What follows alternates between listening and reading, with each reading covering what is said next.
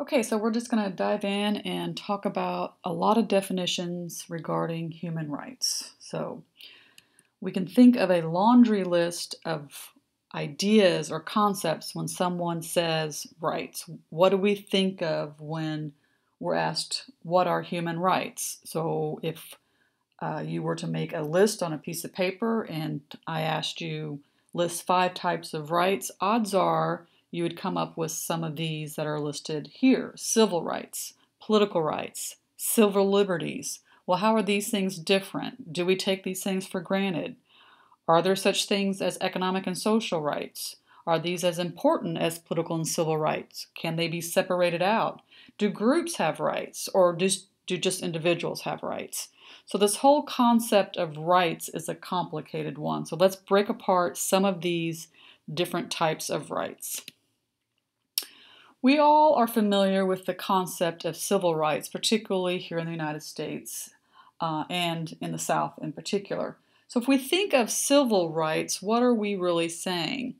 Civil rights, in order to be realized by individuals, requires a positive act on the part of government.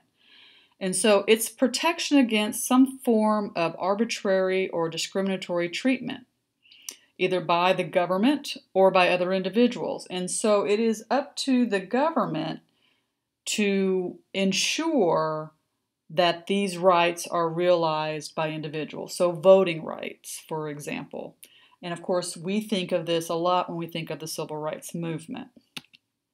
Well, what about political rights? What are these things? Political rights encapsulates all those things that give us a right to participate in government, whether it's voting, whether it is organized marches, or whether it simply is watching television and being involved in a discourse about government. All right, well, then what are civil liberties? Civil liberties, think of those types of rights that are in the Bill of Rights. These are the types of powers or privileges granted to you and I as individuals so that we are not subject to the arbitrary treatment of government. Okay, and so one of the things to think about is the decline of civil liberties since 9/11. So, the unlawful search and seizure, for example, the Fourth Amendment to our Constitution, protects us. It's a civil liberty we have that protects us from the unlawful search and seizure of our property, of our being by the government. Well, after 9/11, some of those rights we have been reduced in the name of national security. All right, we'll talk more about economic and social rights and groups and collective rights later. And your assignment this week on the discussion board is going to ask you about a list of rights and which ones you would choose to keep. So keep that in mind as you move forward this week. If you're looking for information about human rights in the news, there are lots of organizations that will give you daily updates about human rights, and you can subscribe to an email listserv, if you will. So, Amnesty International, Human Rights Watch, the International Red Cross, Doctors Without Borders, all these different groups have websites that you should be visiting as we go through the semester in order to get ideas about your topic of interest, about news in general, and many of these organizations also have internships. All right, well, let's get a little bit more theoretical when we think about what are human rights, all right? One thing to realize is that human rights issues are not new. The world history is full of examples of abuses going back to biblical times. However, for the most part, up until the 20th century, struggles that individual has regarding their human rights has been the purview of the state and the state sovereignty system. The modern state system really is only about 500 years old, and up until the 20th century, anything that happens within states has been considered off limits to international intervention because this is the issue of state sovereignty. And state sovereignty is an argument that states use often when other states try to intervene on behalf of human rights.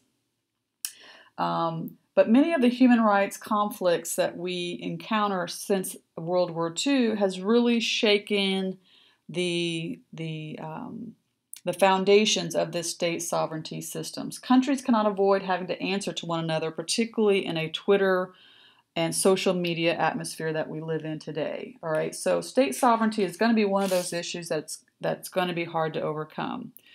So, Jack Donnelly, you were to read the posting that I put from his book, Chapter 1. When we think about human rights, Jack Donnelly explains that a right refers to either rectitude or entitlement. And we want to focus on someone having a right, that is, they're entitled.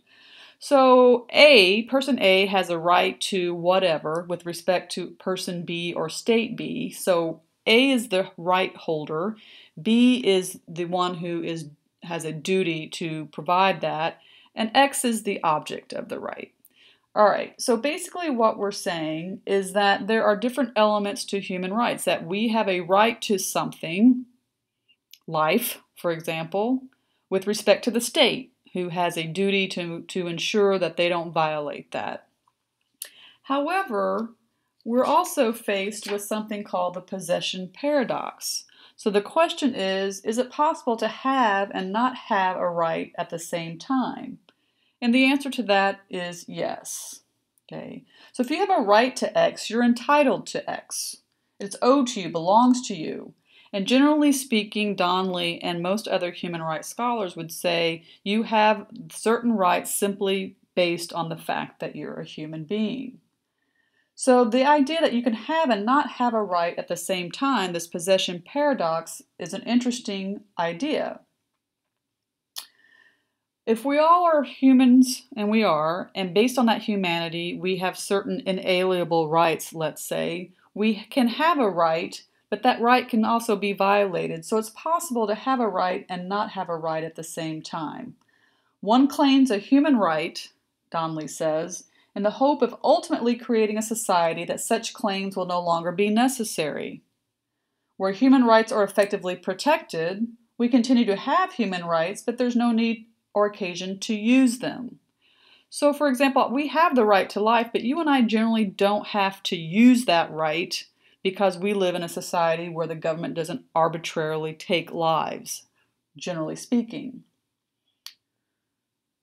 So this is simply another way of stating the centrality of the possession paradox of human rights. The idea that we continue to have human rights even though we no longer have the need or the occasion to actually use them. All right. Donnelly has a lot to say about how human rights are linked to modernity. And particularly, he argues that human rights are connected to the changes politically, economically, socially of what happened in the quote-unquote West. And all these lists of rights that we're going to be talking about, whether we're talking about civil rights, political rights, economic rights, social rights, all of these rights evolved over time. The claiming of these innate rights evolved over time because of changes in our society and how people relate to each other, because of technological changes, because of ideas. Remember constructivism that I talked about in the IR theory lectures, and because of political changes. So, for example, the right to property, that's a political right, has led to the rights associated with economic, social, and cultural rights. And it's this idea that when people start to have property, they want other rights connected to economics, connected to their society and social interactions, as well as protection of their culture. All right, I'm going to stop there, give you a break, and we're going to continue on with part 2 of this lecture in the next video.